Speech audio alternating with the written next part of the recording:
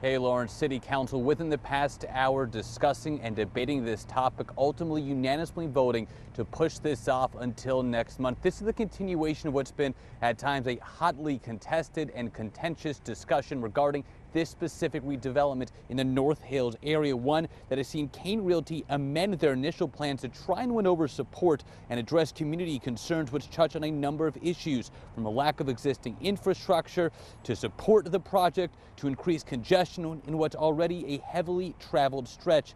Kane Realty adding or amending two proposed conditions in their updated bid, lowering the building height from a maximum of 40 stories. That is now down to a maximum of 37 stories, and backing no building permit to be issued for any new building in the Six Forks node until January 2026. A vote against this case is a vote against those things, against affordable housing, against meaningful public transit, against environmentally responsible growth, and placing density where it's deserved. Voting for this case will ensure that workers here will have meaningful routes to work and affordable places to live once they arrive here. Traffic. These concerns still exist, so we're going to push it off to 26 for a new bond to improve the traffic for the towers that are being built.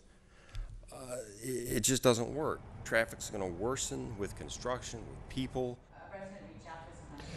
Today's meeting just 1 week after the election. There will be new council members taking over. That, of course, could impact the future of this project. The council will next address this on Tuesday, December 6th. But Steve, Lauren, there's no guarantee even then we'll have any sort of resolution. We will, of course, stay on top of it as it makes its way through City Hall. In Raleigh, Michael Perchik, ABC 11 Eyewitness News.